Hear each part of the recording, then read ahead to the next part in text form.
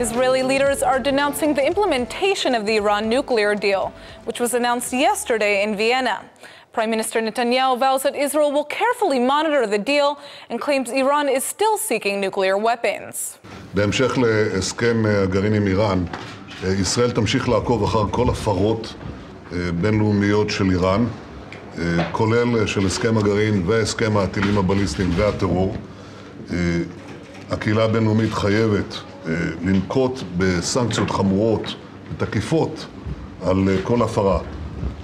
אלמלא המאמצים שלנו בהובלת הסנקציות ובמניעת תוכנית הגרעין של איראן, לאיראן מזמן היה כבר נשק גרעיני, ומדיניות ישראל הייתה ונשארה בדיוק כפי שהייתה, לא לאפשר לאיראן להשיג נשק גרעיני. Meanwhile, the United States couldn't be more satisfied with the deal. U.S. Secretary of State John Kerry has declared that the world is now safer since the threat of Iran's nuclear weapon has been reduced.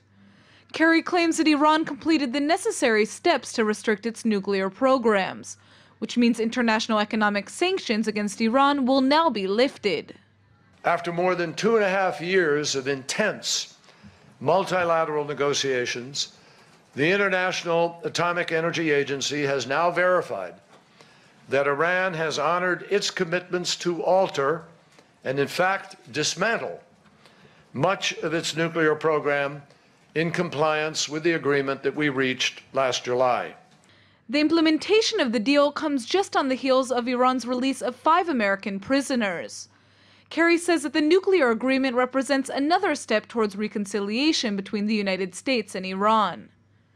The Obama administration is trumpeting the deal as a signature foreign policy achievement. But Israeli leaders are saying the U.S. is mistaken if they see Iran as a solution to regional stability.